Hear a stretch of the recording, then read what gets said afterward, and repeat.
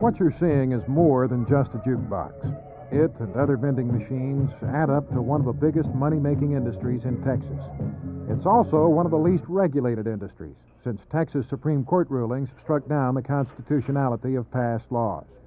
And regulation is important because there are large vending machine corporations in Texas that annually make literally millions of dollars.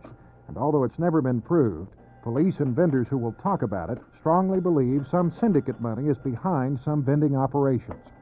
And on top of all that, many vendors wind up owning clubs after they loan out money, then foreclose on the loan.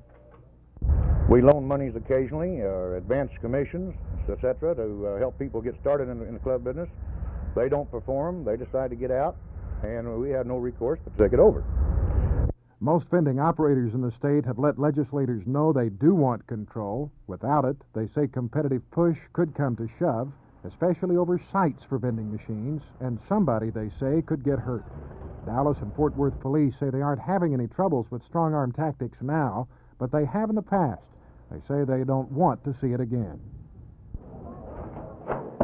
The vending machine business in Texas is very competitive, apparently sometimes unethical, and deals in very big money.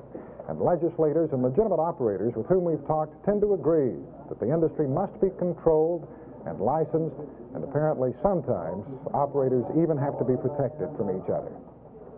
Tracy Rowlett, Channel 8 News.